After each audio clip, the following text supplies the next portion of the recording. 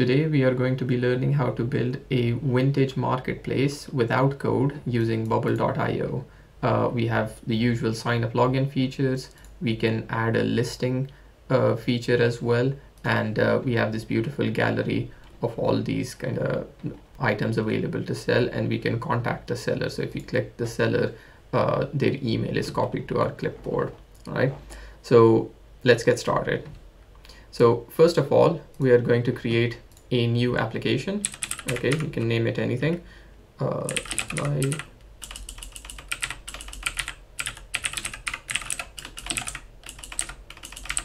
all right, so this is a directory listing. It's external, just playing around, and let's get started. Okay, so the first thing is you'll see an assistant. Okay, it will steer you through a few steps, but let's just start with a blank page and just avoid kind of like any kind of extra features. Let's just start with a blank page. Okay, so now we have a blank canvas. All right, so the first thing, let's explore the overall editor. Okay, we have lots of these tabs on the left. Let's start with the design tab. Now the design tab is quite straightforward. It's just drag and drop. Okay, however, there's a catch, and I'll explain the catch in a bit. So if you wanted a text, you can drag drop a text. If you wanted a button, you can place it. If we wanted a video element, for example, if you wanted a map, so these are just the visual elements. All right, so the design tab is related to what you see.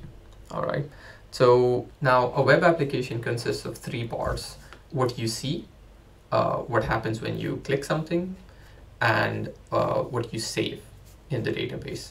Okay, so the design tab is linked with what I see when I see a visual application. So all this application is what I see. All right, now the workflow tab, if what happens when I click this button, what happens when I click this button, what happens when I click this button, that would be in the workflow tab. All right, now all this data is saved somewhere. Okay, we have it in the database. We have it here in the database. So this is going to be in the data tab. Okay, styles are linked with how a particular element looks and feels.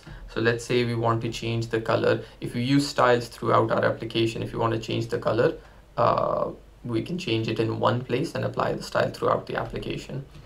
Plugins, very useful. Bubble has a large library of plugins that we can add. So just random things, anything, the API connector, icons, toolbox, lots of different types of plugins exist.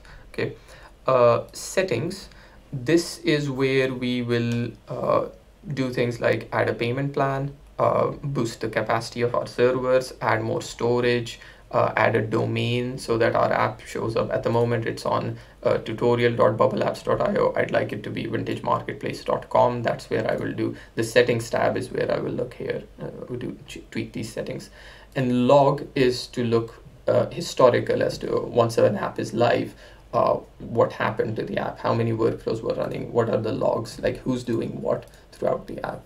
All right, so now that we've explored a little bit about the editor, let's start by making our page. So the first thing we're gonna do is Bubble at the moment has two modes of design. I'm sure in a couple of months it will switch the primary mode to the new responsive engine, but the new design editor is kind of hidden behind this tab. So I'm gonna just upgrade my page, upgrade to responsive beta. I will not copy because page because I don't have anything. All right, so okay, so now the canvas is using the new responsive engine, and I do encourage you to view this video as well. Okay, I've watched it already. Okay, so we now have a blank canvas, and where do we start our application? Okay, we can start here, but I think this will get a bit complicated. So let's start with something simple. A basic sign up page and a basic login page, and then we'll end here. Okay, so what does a sign up page look like? Okay, sign up to buy and sell, email. So what do we have in our elements and our design tab? sign up to buy and sell, email, an input field, password, an input field, a button, and another button. Okay. Okay, so first of all, let's create a new page. Okay, sign up. We're going to clone from the index, so that our page is already on the new responsive engine and we don't have to upgrade it again and again. Okay, so now just a few things. I usually like to keep the page canvas size 1280. Height can vary depending on the page. That's not an issue. Okay, so now there are 4 types of page layouts. One is the fixed layout, where we can drag and drop things, and it's a static canvas, but it's not responsive. So what that means is that it won't shrink down on a phone that well. So we don't really want to do that.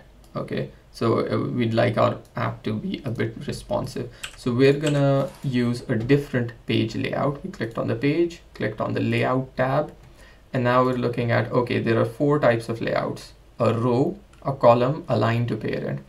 At the moment, we're going to focus on column. Later on, we're going to look at row as well. Okay, so let's just start with the column. Okay, all right. So now what do we need? Text, and a couple of inputs. Okay, so let's add a text here.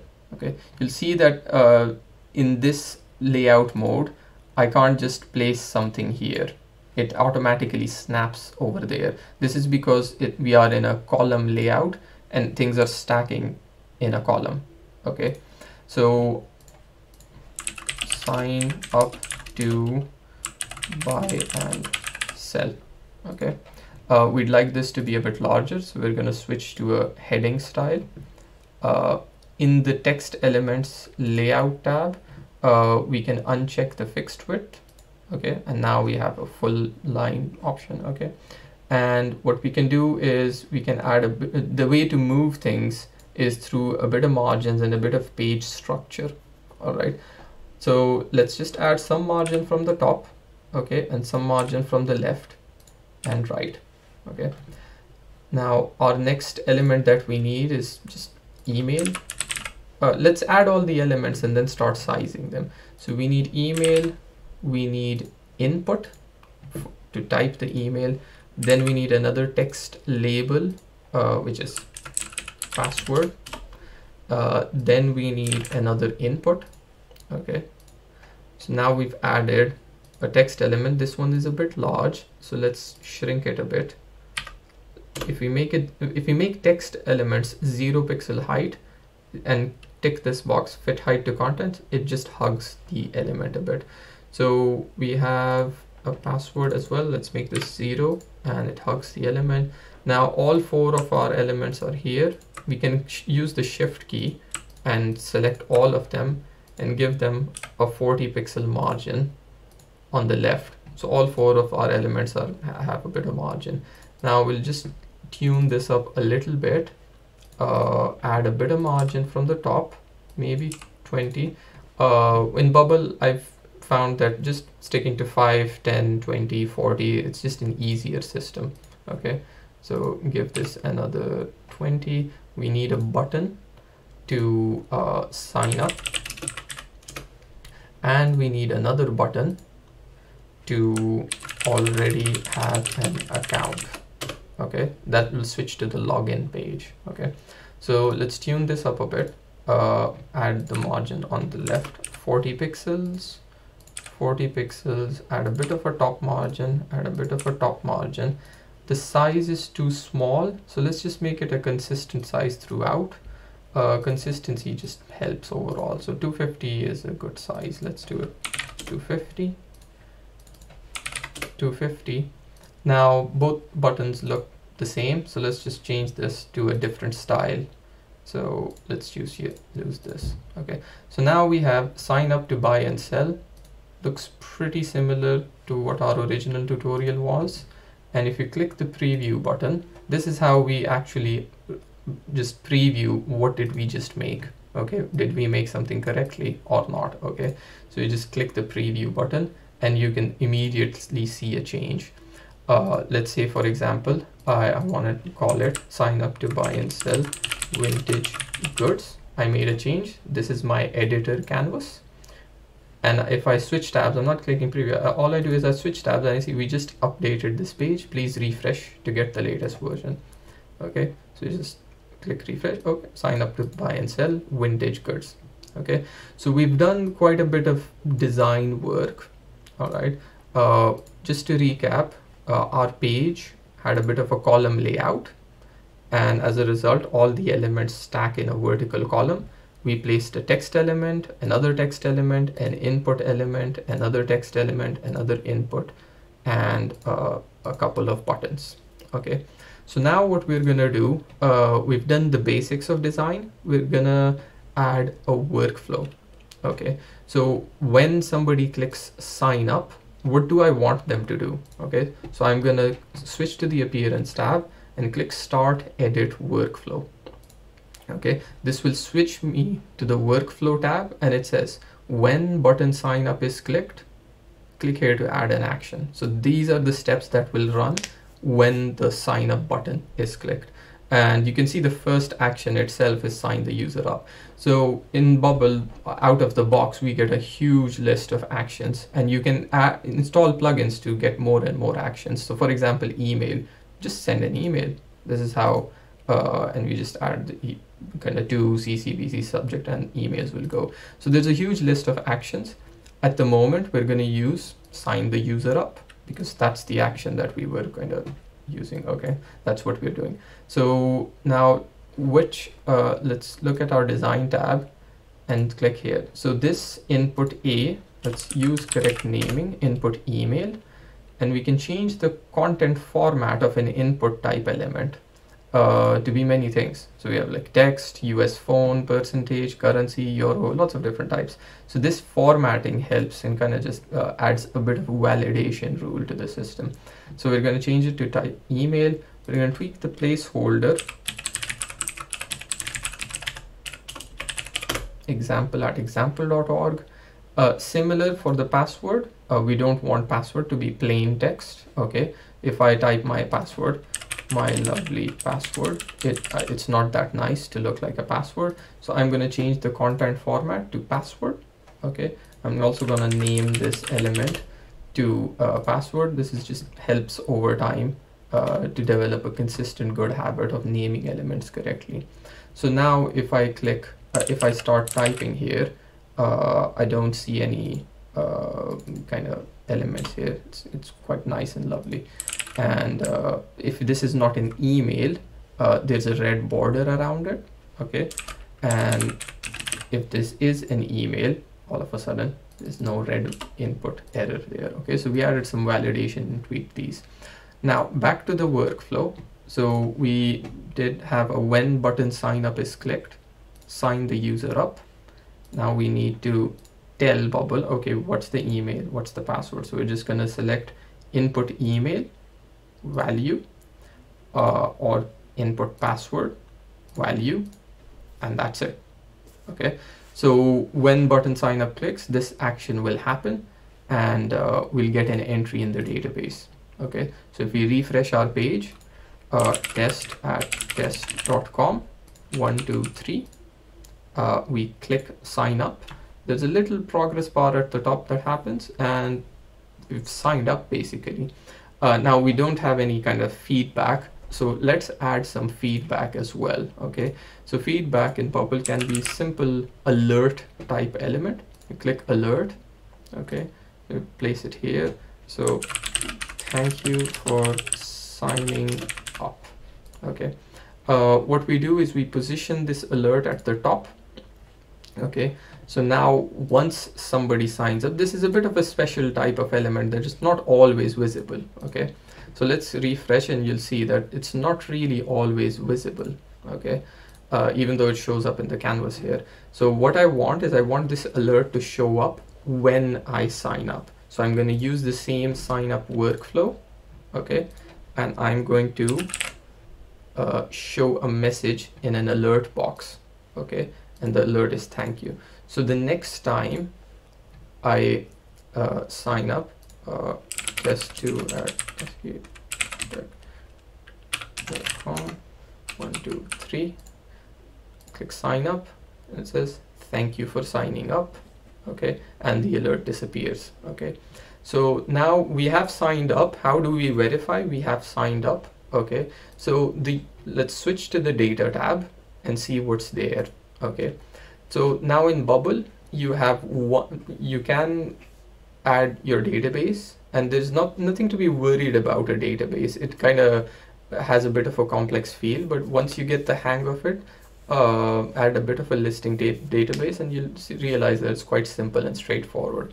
So the user data type is a special data type, and we have so within the data tab we have a few other tabs. Let's explore the first one, data types and app data. So I'll give an analogy of a spreadsheet. Okay, so if you have a spreadsheet where your top row, the header, it kind of defines all the columns. Okay, we have a user, we have an email, we have modified date, create date, slug. So ignore slug. Okay, so we have a user sheet. Okay, let's just make it sheets.new, and we have a user sheet, okay, user, and we have email, created date, modified date. So now we did sign up with 2 users, and so this is the header. This is a bit special. Okay, so the header is defined in data types. The actual contents are in app data. So let's switch to the app data type, click all users. This is our actual data. So if we want to define what we are storing, we go to the data types tab, and if you want to check what is actually currently stored, we go to the app data tab. Okay, so at the moment we see that 2 of our users were created and they are in the database. We are still stuck here in our page. Okay, so what next? All right, so if we go back to our original example, we can sign up. We can log in, already have an account. So we click here and we switch to a login, to buy and sell, a login page. Okay, so let's just quickly make this login page as well, and it's going to be quite easy, because what we're going to do is we're going to use our existing sign up page. So we're going to add a new page here. We're going to call it login, and we're going to clone it from the sign up page. So this will just copy the sign up page and name it to login, and we're here. Okay, so just to verify, we're on the login page, not on the sign up page now. So let's start changing the text here. Login to buy and sell vintage goods. Okay, and if we have email, we have input email, password, sign up. This is actually going to be login, and the secondary button will be don't have an account. Okay, to steer people to sign up. All right, so now our workflows have also copied over, but the workflow is wrong. It says when button login is clicked because the button name has changed to login, but the actual actions taking place are sign the user up. So we don't need to use sign the user up, we need to use login. Okay, so we're going to remove this workflow, and we're going to search for log the user in, or log the user out is a difference. So log the user in. So when button login is clicked, we click log the user in, and we show a message alert. Okay, so one helpful interesting tip here is that if there is a mistake in your Bubble app, it'll show up here in the issue tracker. Okay, so so we are in log the user in.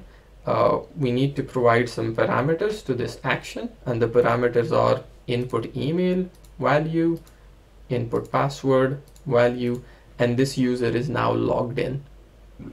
Okay, so if I click preview, now I switch to the login page, and let's try and log in and see if it works. Okay, so test2@ascitech.com. I think my password was 123, and click login. Thank you for signing up. So our message that has been copied from the sign up page is a bit different. So let's look at our alerts. So as I said, alerts is a bit of a special one. It's not always visible. So at the moment it's not visible, so we can't see where our element is. And so the element tree is something to be aware of in the design tab. This is where all the elements on the page exist. So sometimes you have elements which are hidden, so they are still here, but they're just hidden from view at the moment. So that's how you find the elements. So we do have the alert. Thank you for no, not thank you, it's more like welcome to Vintage Marketplace. Okay, so our alert has grown in size, so let's just tweak its size a bit through the layout tab. It is a fixed width. We could uncheck this box so it just kind of expands and gets the whole kind of image seat, the whole width of the page, which is also fine. So let's try again. So test2@sqtech.com 123 login, welcome to Vintage Marketplace. Okay, so now we can log in, we can sign up. Let's add a few little navigation parameters because we can't sign up and log in back and forth from these pages. So what do we want these buttons to do? Okay, don't have an account. Okay, let's see. So I want, I'm gonna click Start Edit Workflow. I want that when I click this button, I navigate to the sign up page. Okay, so I'm gonna click, when don't have an account button is clicked, go to page. Or I know because I've been bubbling for a couple of years now. So let's just remove this. And so we have the different types of workflow actions. We have data related actions, account related, navigation related. So we're looking for the navigation related go to page. Okay. And in the go to page, we have a different set of parameters that we need to pass to this action. The destination when this button is clicked is the sign up page. Okay. So if I click preview, now all of a sudden this button has come to life. I can click don't have an account and I'll redirect it to the sign up page. I haven't added a workflow here, so I can't, this button doesn't do anything. So let's just fix that. Okay, sign up, let's switch to the sign up page, switch to the design tab, this button, double click and it opens these properties. So start edit workflow, and let's just again navigation, go to page. This time we are on the sign up page, so we want to go to the login page. Okay, so let's just see.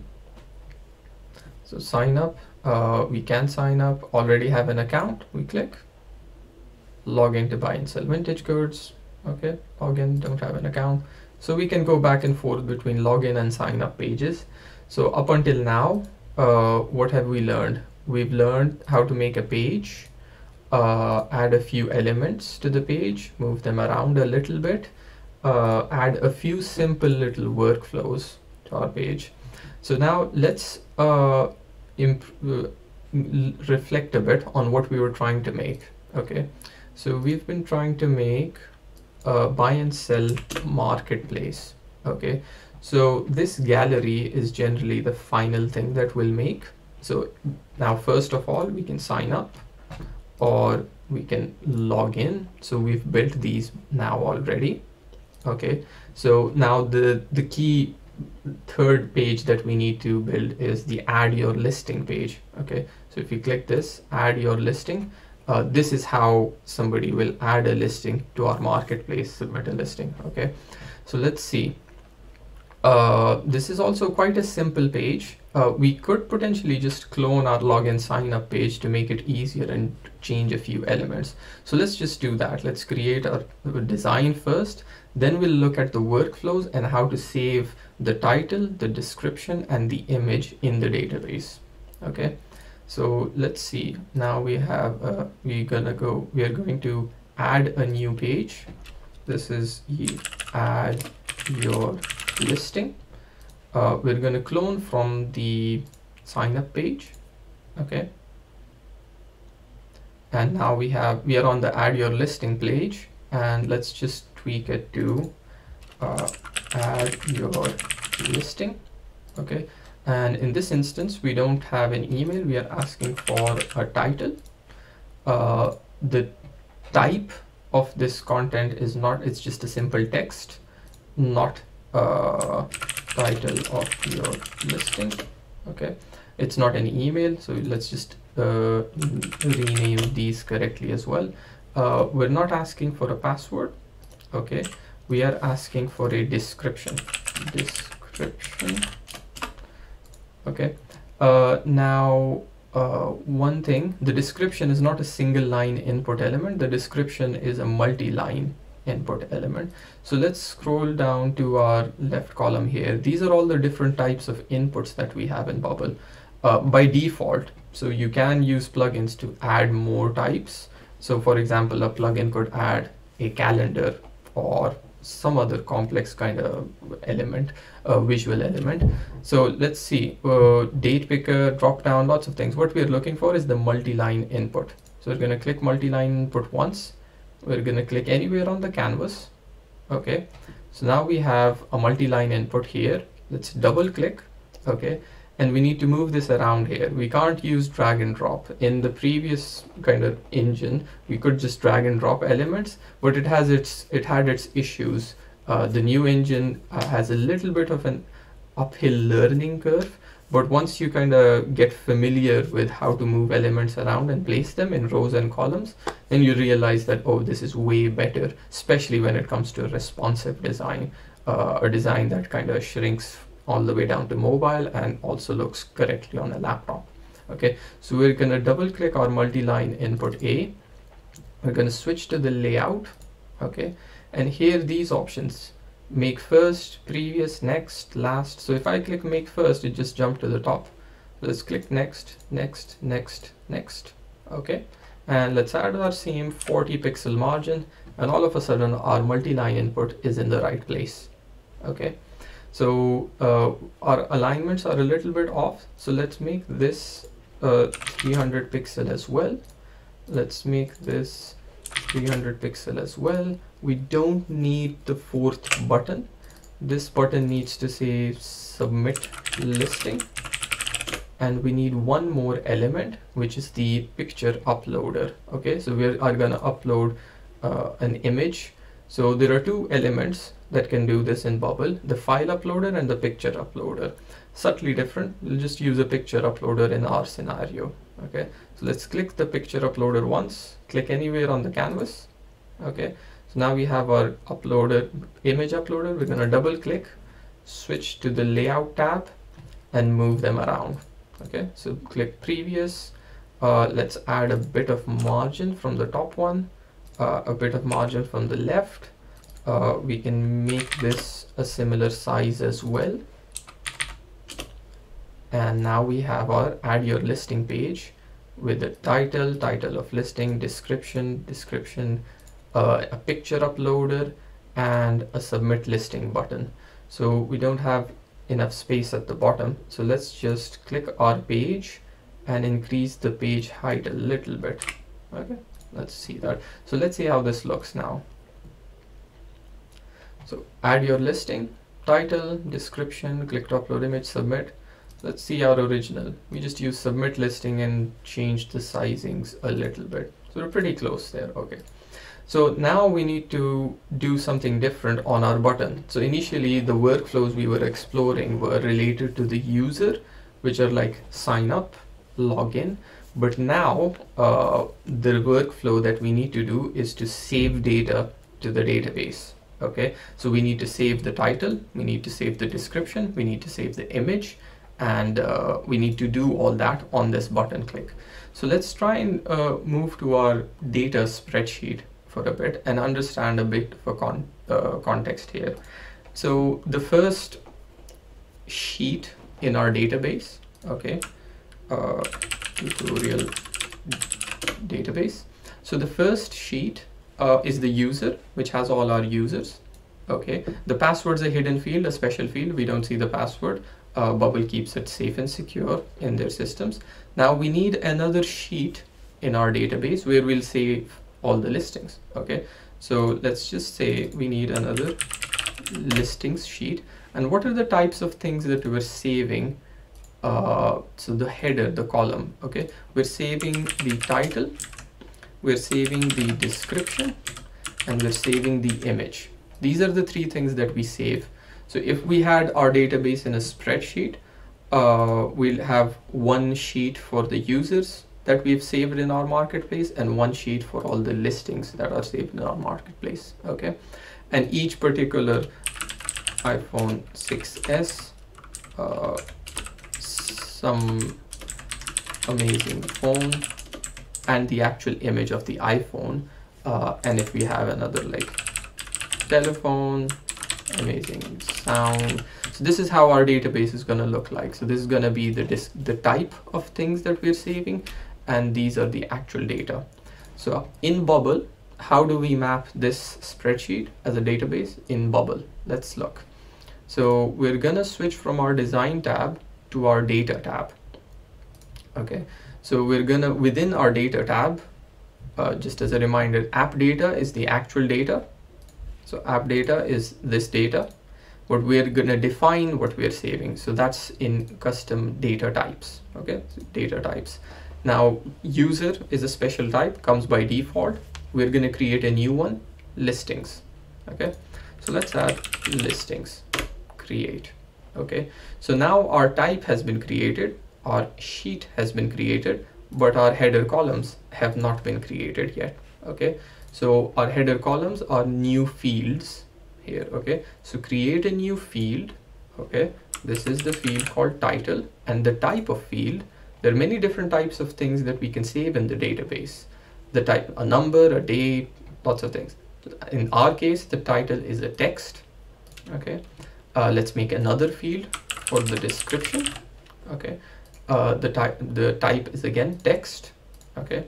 And we have another field for the image of the listing, and the type in this case can be an image.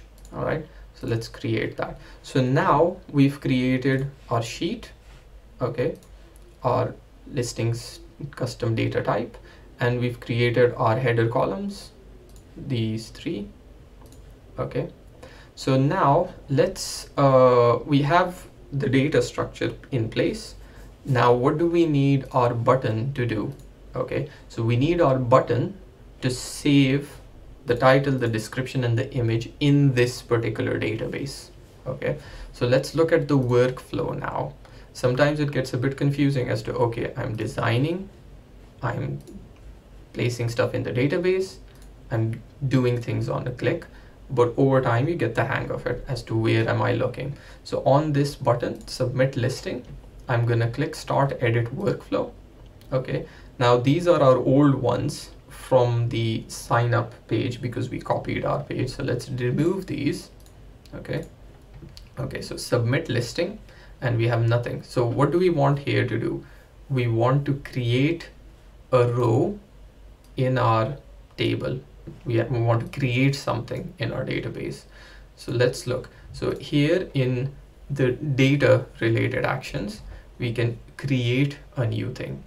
If we already had a listing and wanted to edit it, we would make changes to a listing. Okay, at the moment we're creating a listing. So let's create a new thing, and now it's going to ask what type of thing you're creating. So we're going to create a listing table. This is our custom data type. Okay, and then we're going to set the different fields that we want to set here. So we're going to click set field. We know we have a title. So in our, we see these are the header columns that we've defined in the data tab, that a listings type has description, image, title. So we see the same things in our workflow tab, description, image, title. So we know the title, and the title should be equal to our input element in the design tab. So our input element is input title, and we have another input element, multi-line input A. Let's call it multi-line input description. Okay, and we have another input. Oh, we forgot a label here. We don't need that because we say click to upload an image, so then we don't really need a label here. Sorry. Okay, so in our picture uploader element, we have, let's call it listing image. Okay, back to our workflow tab. Okay, so we create a new listing, create a new thing. It's of type listing, and the title equals input title value. Set another field. The description equals multi-line input descriptions value. Set another field. Image equals picture uploaded listing image value. Okay, now let's explore. We can reference each input element here. Okay, and we've picked the value, but sometimes there's other components provided by the input element as well. So for example, a picture uploader provides the file size, okay, or if it's uploading or not. So these are extra parameters. Each input element has its own various levels. So a map would provide something else, a calendar would provide something else, a date picker would provide something else. In our case, at the moment, we're just saving these three in the database. So now let's also show an alert to thank our user. Okay, show a message box in an alert. In fact, let's find where it is. So this will be in, I actually don't know. Here it is, element actions. So alert, show message. Okay, so I can show our message. The message itself actually is thank you for signing up. So we can change our message. We can scroll here. We can find our alert in our element tree. It's invisible. And let's here, thank you for submitting a listing. All right. Again, it's grown a line. So we're going to switch to the layout tab, uncheck the fixed width, and it expands to the whole page. All right. Okay. So let's test this out. Okay. So we click preview, and we have our add your listing, the title, description, image. Okay, so let's see, an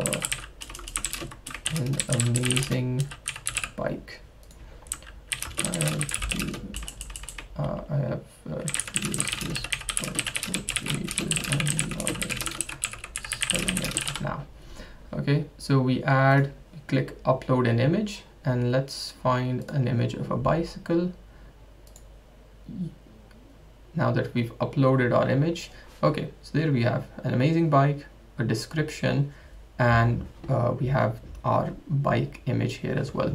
Now, one of the amazing features of Bubble is this debugger tab at the bottom. Okay, so let's just explore this a bit. Just click step by step. Okay, now what this does is everything's gonna run step by step. So whenever I click some button, it's gonna run step by step. So I'm gonna click a button here, submit listing, and this tab appears. Okay, and it's gonna pause. Everything's paused basically. Okay, so I'm gonna click run next, create a new listing. This is an action that's running. The type listing, I can see what I've passed to my workflow action, and click run next, show message in alert, click run next, thank you for submitting a listing. So this one's just an interesting kind of step-by-step way of debugging mistakes.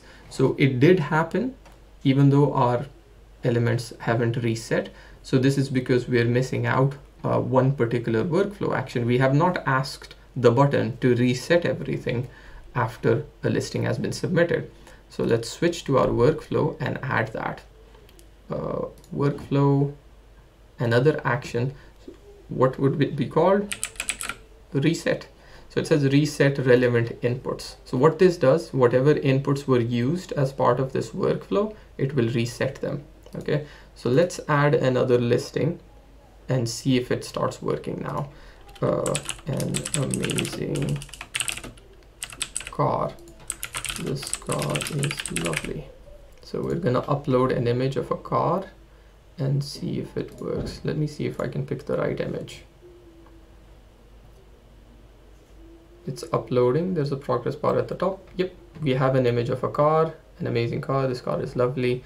Let's click submit listing and see if our all our input elements reset or not. And let's just explore this debugger. Let's click slow this time around. Last time we were checking step by step. Let's click slow. So submit listing, and it's gonna run slowly by itself. I'm not doing anything. Reset relevant inputs happened, and we're all reset now back to our original state. Okay, let's go back to normal mode. So let's see.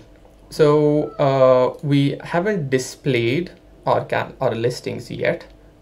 We've only saved them to the database. Just to verify that we're on the right track, let's switch to the data tab and actually look at the data in the app data tab and see how we're looking. So we now have another sheet here. All users was our original, all listings is the one that we're looking for. So see, now we have 2 entries in our database. An amazing car, an amazing bike with the image, very tiny image. We could potentially, nope, it doesn't work. No worries. So, all right, so let's now take a step back and revise. What did we just do?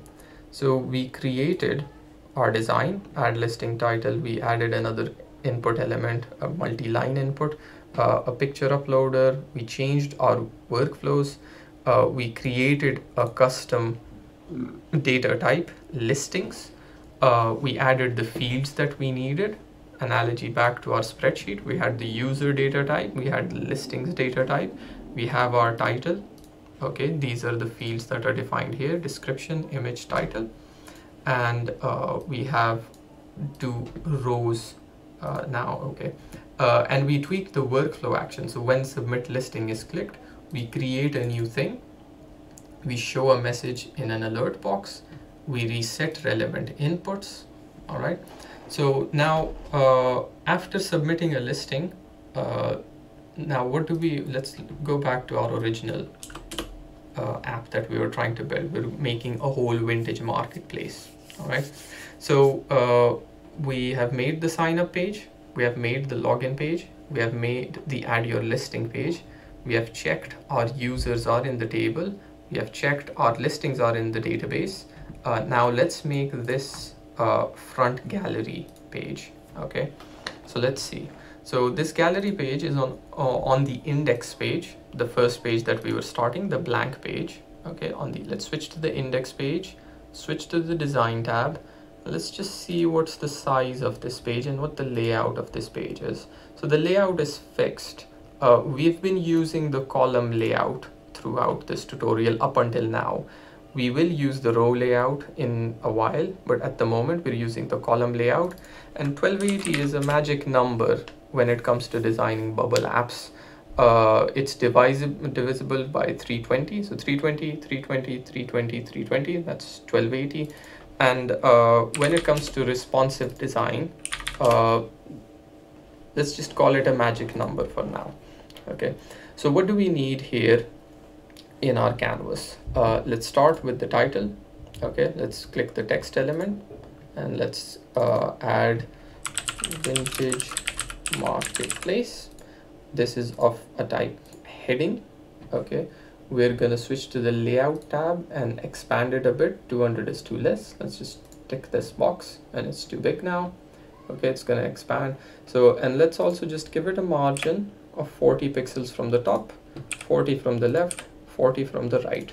So now we have our vintage marketplace title. So we want this lovely gallery to display data from our database. Okay, how will we do that? So in Bubble, there's this container type called repeating group.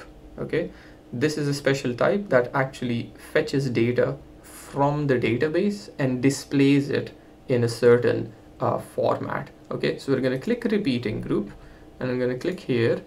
So now we have this repeating group. Okay, so repeating groups are very powerful and also very configurable. Okay, so text elements, they're powerful, configurable, lots of things you can do with text, lots of things you can do with button, but repeating groups are on a whole different level. Okay, so it can be quite easy to get lost in the type of layouts and formats that you can display. So for example, what we see like this is a gallery view we can use for repeating groups, but we can also use repeating groups for horizontal scroll, just vertical scroll with one column, a table. We can do all sorts of things. So let's see how this goes. In the appearance tab, so here's in fact in the layout tab, let's move this around a bit, 40 40 40. Okay, and uncheck this fixed width. So now we have this repeating group expand all around. Okay, so in the appearance tab, we define the type of content and the data source. Okay, so the type of content that we're displaying is listings from the database. Okay, so we're going to switch. We have lots of different types of contents, text, number, everything. The user is the special type, and listings is the one that we're looking for. Okay, so now we've told that we're looking for listings, but we haven't told where to find them, and that's what we define in data source. Okay, so in data source, if we click here, we can fetch the data from the database, and that fetch is called do a search for. Okay, so it's going to do a search for, what type am I doing a search for? I'm doing a search for of type listings. Okay, and now, so this is what this is going to do, is it's going to search for all the listings in the database. Okay, and it's going to provide them to this repeating group element type. Okay, so now repeating groups, in fact, let's just add it, and if I show you, you'll probably find it easy. Let's just add a little text element here. Okay, notice how it says edit me, edit me, edit me, edit me. Okay, there's multiple, because this is we're defining one row and the rest are repeated depending on the data source. Okay, so let's click a particular text, and here, instead of edit me, we're gonna insert dynamic data. Okay, we're inserting dynamic data from the database. Okay, so we're gonna look at current cells listings. Okay, and current cells listings title. Okay, so what we just did, okay, let's recap a bit, because repeating groups can be a bit complex. So the repeating group has a type of content, listings. It has a type of data source, search for listings, and within search for listings, we tell it, we add a text element, and we've told it we have this special type here, current cell listings. Okay, so each cell has a current cells listings reference and listings title. Let's click preview and see what it looks like. Okay, so we have an amazing bike, an amazing car, because we're only displaying titles.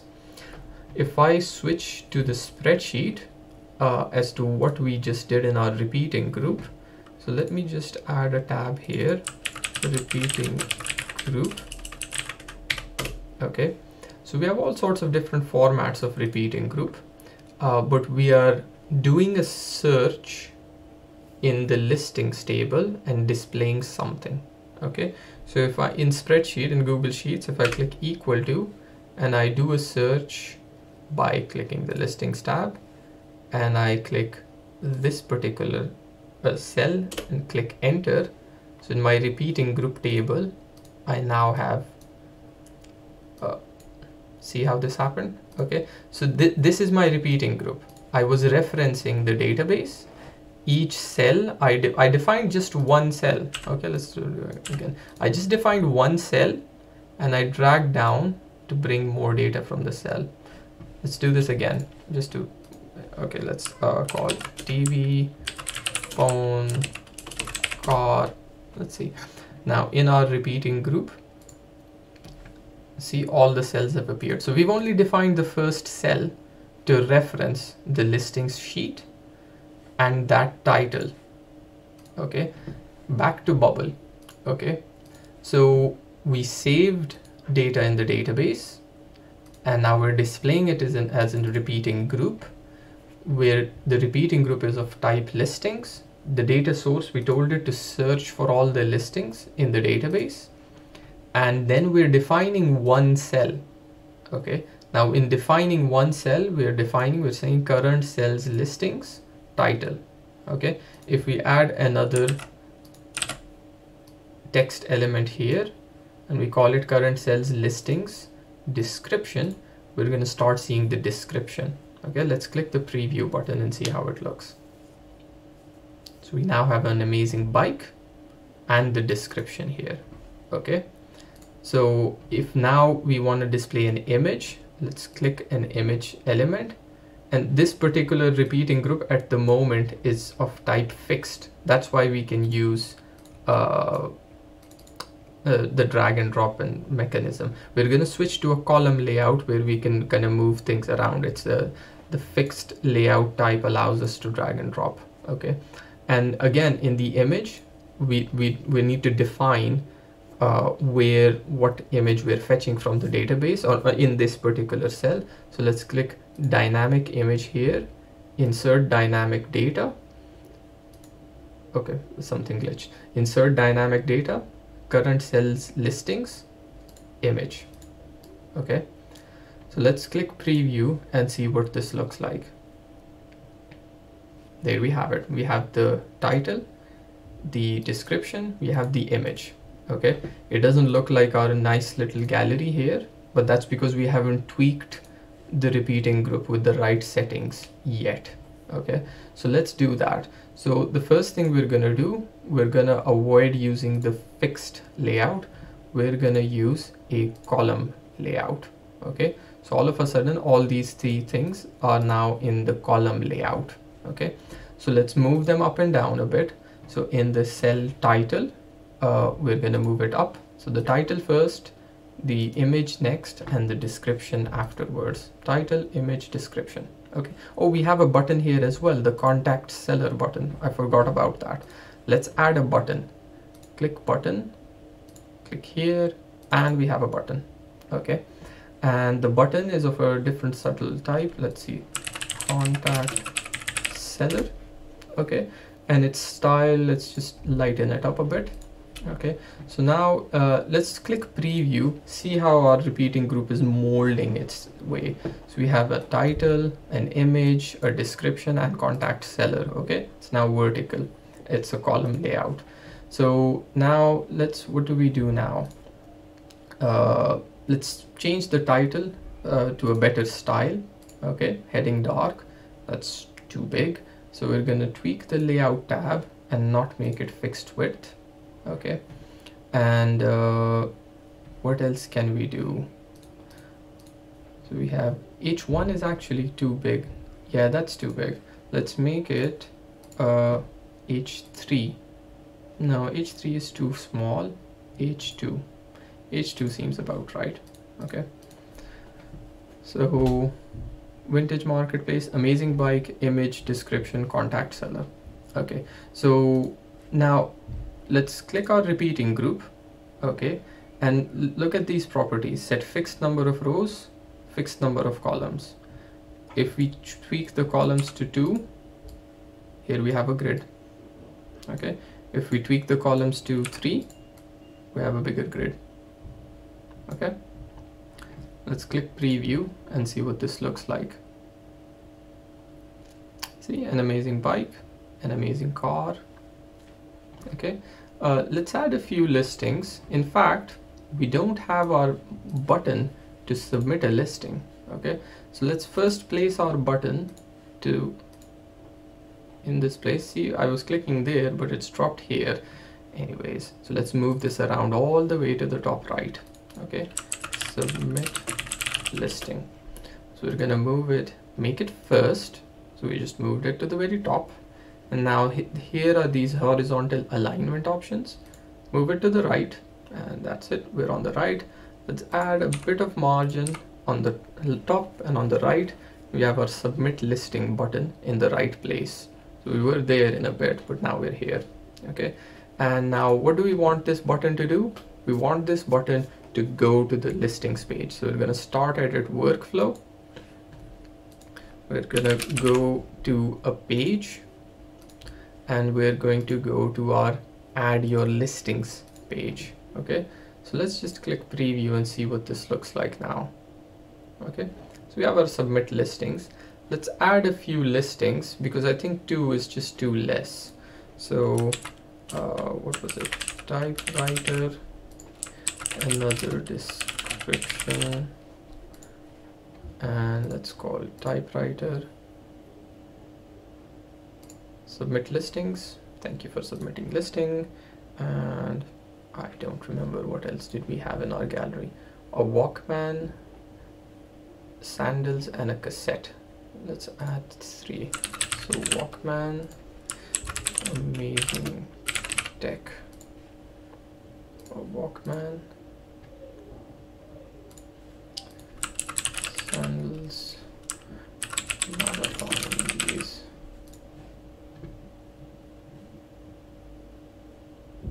Here they are. And television,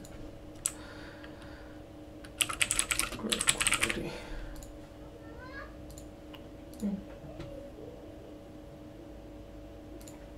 Okay, so let's go to our index page. In fact, after submitting a listing, we should maybe go back to our listing page, but let's avoid that for now. Okay, in our URL, if we remove this, we're back in our index page. Okay, so let's see, vintage marketplace, amazing bike, we have typewriter, we have description, we have contact seller. Our seller button doesn't do anything, but we still have a bit of a, the look and feel isn't that great, is it?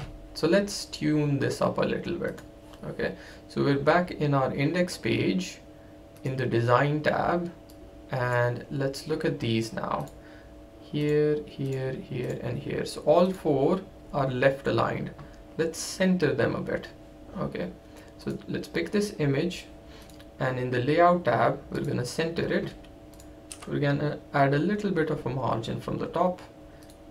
On the listings title, we're gonna add a little bit of margin on the top.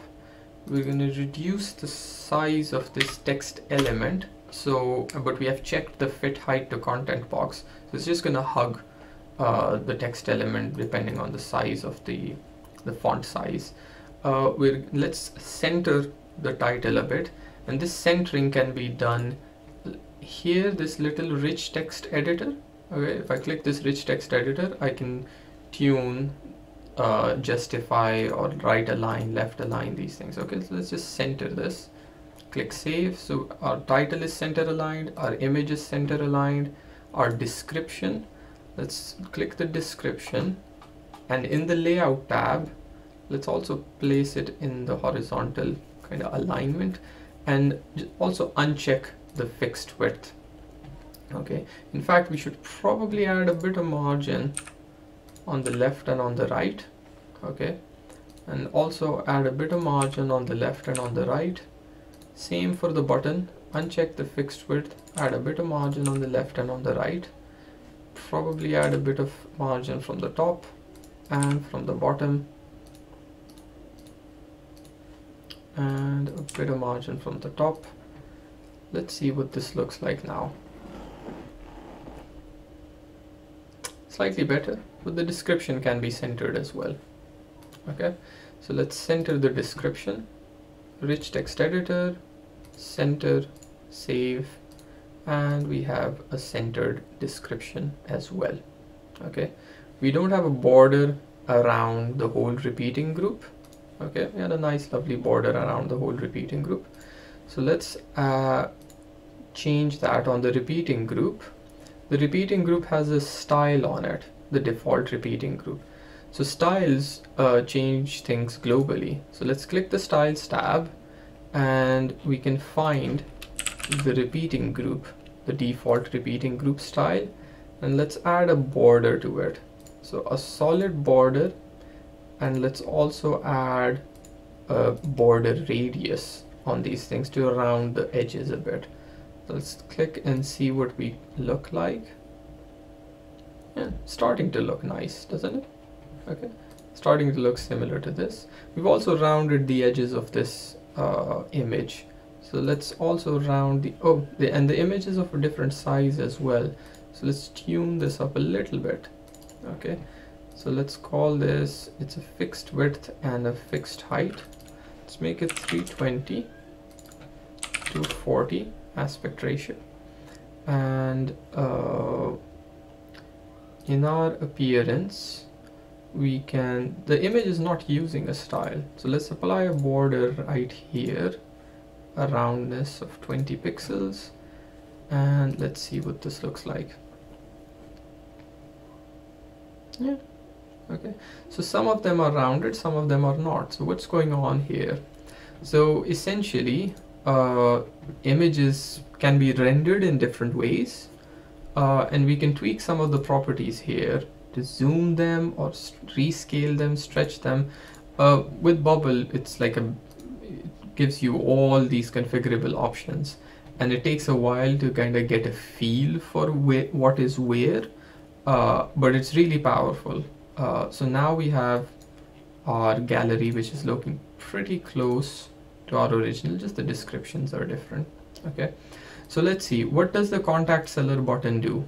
Email copy to clipboard. So how do we copy to clipboard? Okay, let's see. So this contact seller button, let's click start edit workflow, and let's try and find our action. Copy to clipboard. We don't have it.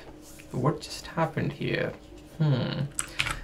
So we need another action, which is a copy to clipboard, and what we're going to do is we're going to use a plugin for this. So we're going to go to the plugin tab, and we're going to add a plugin from the plugin marketplace. The copy to clipboard one happens to be free, so let's wait a bit. Okay, so copy to clipboard, here it is. Copy to clipboard, we install the plugin, we click done, and now we have our plugin. So a plugin can provide many things. It can provide an element that goes in the design section, or it can provide a particular action that goes here. So this is written here. So the plugin provides an element, here copy to clipboard. It also provides actions. Okay, paste, copy to clipboard from static test. So let's go back to our buttons workflow. Okay, and now let's see, copy to clipboard exists. Okay, where is it? It's probably in plugins. Yeah, so in plugins, copy to clipboard from static text. Okay, and we're gonna tell it what we're copying. Okay, so now let's take a little step back into the database. Okay, let's look at the data. Let's look at the listings data. Okay, so we have a great quality television, sandals, Walkman, everything. Now every Bubble sheet or custom data type or table has a few special fields: the created date, the modified date. Okay, and it also has the created by. Okay, so we're going to use this created by to find out who submitted the listing and their email address. So I'm going to go back to the workflow tab, and in our copy to clipboard from static text, what text are we copying? We are copying dynamic data from the database. We see current sales listings because we are in a repeating group. Okay, so inside the repeating group, we can reference that particular cell. Okay, click current cell listings, creator, email. Okay, so that's how we went through the database. So if I give an analogy of the spreadsheet, we were referencing the listings table, but the listings table had a special column here. Let's add that column here, 1 second. So Bubble adds created date, modified date, created by. Okay, so test2@ascii.com. In fact, so the created by is actually a reference to the user. So the created by is a reference to the user whole line item. Let's just go with email for now. Okay, so created by is test2@ascii. Now in my repeating group, I was referencing one particular cell. I was referencing the listings table, and within the listings table, I was referencing the created by user. So that's how I got to that seller's listed email address. Okay, so contact seller, copy to clipboard, current sales listings, creators, email. Okay, and let's show an alert. So the alert doesn't exist here. What happened to our alert? The alert doesn't exist here because we don't have the alert element in our canvas. So let's go under design tab, find the alert element, click here, click anywhere, and scroll down. We probably have it all the way here. Okay, so let's position this alert at the top, in the center, email copied. Okay, and now we should be able to see alert, show message in an alert box. Okay, so let's click preview and see if things are working now. So, okay, contact seller, contact seller, contact seller, email copied, and let's verify it. Did we copy the email or not? Yep, we copied the email. Okay, so let's see. We're pretty close to completion. Vintage marketplace, we have a repeating group. We have our add our listing button. We don't have our login sign up section. Okay, so now what do we need to do? Let's add a button. Okay, let's add our button, sign up. Okay, it's all the way down there. Let's move it all the way up there. Okay, and all the way to the right. Let's add another button.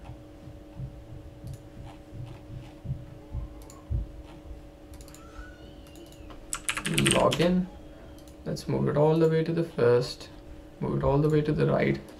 So now herein lies that our column layout isn't really nice for these types. What we want these elements, we want these elements to be in a row.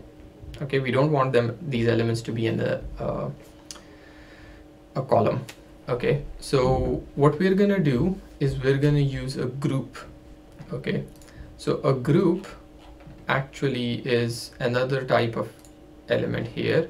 So this group, okay, a group can have a different layout. Okay, so a group can have a row layout. So the elements inside the group behave as a row. The elements outside, it depends on the parent. So everything's nested. So our page has a column layout, but our group inside has a row layout. Okay, so let's move the group, but the group itself in the page is in the column layout. So let's move the group to the very top. Okay, in fact, I'll color this so that we can see it clearly. Okay, okay, so we have our group. Okay, it's of a type row, and we can move the group around in our parent column page. Okay, let's untick the fixed width box. So it takes the whole page. Our height is too much. Let's make it 100 pixels. Okay, let's move it at the very top. Okay, so now we have our header at the very top. Okay, and this is of a type row. Okay, what do we mean by this? Let's move these buttons inside the row. Okay, so we're gonna right click, cut, and we're gonna paste them inside the group. Okay, so inside this group, which let's call it the header. Okay, we're gonna right click and paste that login button there. Let's right click and cut and paste. So look at how the buttons are responding differently.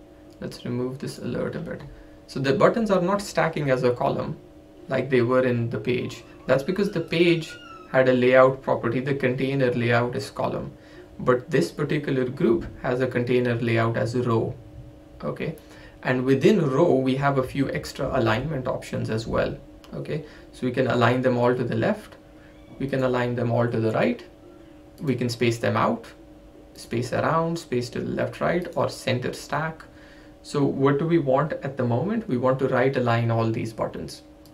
Okay, and let's add a little bit of margin on the buttons. So sign up 20, 20, login 2020. In fact, the top margin doesn't need to exist here.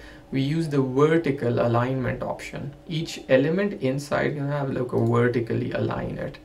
Let's not use the margin here. Okay, let's vertically align this element based on its kind of parent container type. So the submit listing is still outside. My only hesitation with using the cut here is we also have a workflow on this button. So the workflow won't cut and paste, if I remember correctly. So let's, can we move this? We can't. Oh yes, we can. Okay. So we moved it from outside into the container. Let's remove the margin and also vertically align this. Okay. So within the header, things are stacking in a row layout. Okay, and we can use the container alignment options to move things around. At the moment we want them right aligned, and within a particular container, the group, we can move elements around, make previous, next, previous, login, sign up. Okay, so submit listing still has its workflow. Go to page. The sign up does not have a listing, a workflow. Let's go to page, sign up, and login should have a go to page, login. Okay, so let's see. So we have our login, our sign up, our submit listings, and now let's see. At the moment, I am logged in as the user. Okay, I did sign up and I am logged in. But I still see login and sign up. So let's conditionally hide these buttons if I'm logged in. Okay, so how would we do that? In our design tab, in our sign up button, we also have this third conditional option. Okay, let's go to the conditional option and define a particular condition when something changes its behavior. So the condition we're defining is current user is logged in. This element, we can tweak lots of properties based on a particular condition. What we want to tweak, we want to make it hidden. Okay, and let's add the same property, that same conditional on the login button. Okay, let's define a condition. Current user is logged in. This element is visible, uncheck. Okay, so let's see what's happening now. I don't see the login and sign up buttons. How would I know that I'm signed up? I'm logged in, sorry. I'm logged in at the moment. Let's add a text element. Okay, here, oops, it went all the way to the right. So let's move it around. Let's vertically center it. Let's move it to the left, left, left. Okay, and what do we want? Current user. Let's put their email address. We're going to use the insert dynamic data here, and we're going to do current user email address. Okay, so let's see what this looks like. Current user email address. Okay, so but what is this space? We would like things to just be nicely aligned on the left. So let's see, in our login button, okay, we can go to the layout and we can check this box, collapse when hidden. Okay, so collapse when hidden will, so the, okay, what do we see? The button's there, I just don't see it. Okay, if I take collapse when hidden, it'll disappear. Okay, it actually will kind of, the space will free up. So at the moment the sign up button's there, but it hasn't collapsed and left its space. It's just invisible. So let's tick the collapse when hidden checkbox here as well. And a nicely aligned current user test2@axeatech.com. Probably need to add a 20 pixel margin for this as well. Okay, let's see. So we have our submit, we have our sign up, we have our login. We don't have our log out button. Okay, so let's add a log out button here. Okay, so we're gonna move this again, layout, center align it, log out. Okay, move this to the left a bit, and 20 pixels. And on this button, the workflow that I'm adding is log the user out. Okay, so if I log the user out, and let's see, if I click preview, I see this log out button. So I click log out. So okay, so I now see the sign up, the login, and I also see this text element, and I also see the log out button. So now we need inverse conditions on these two to hide them if we're logged out. Okay, so the text element conditional when current user is logged out, this element is visible, make it invisible. And let's also collapse this one. Okay, and again with the log out conditional when current user is logged out, make it invisible. So let's see what happens. There we are. We did not check the collapse option, so these things haven't shrunk there. So let's tick the collapse when hidden option as well. And now we have submit listing, sign up, login, vintage marketplace, a nice layout. Let's tweak our header to be the default group. Okay, let's see. Yeah, okay, let's reflect back on our original. Vintage marketplace, iPhone, amazing telephone, lots of these. A bit of a, all images are from Unsplash, so I added that there as well. We have our sign up, our login, our add your listing, bit of a text change during the tutorial. So we have our sign up, our login, submit listing. Okay, so let's recap what we learned. Okay, so we started by building a marketplace without coding, okay, using bubble.io.